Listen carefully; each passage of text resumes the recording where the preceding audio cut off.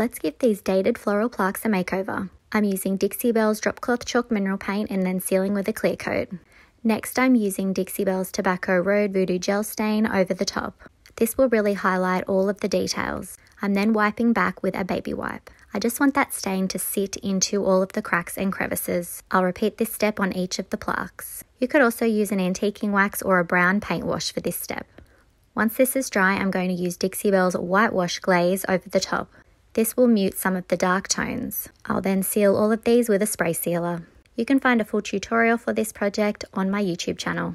I hope you like this project. Let me know what you think of this in the comments. Like and subscribe for more DIYs.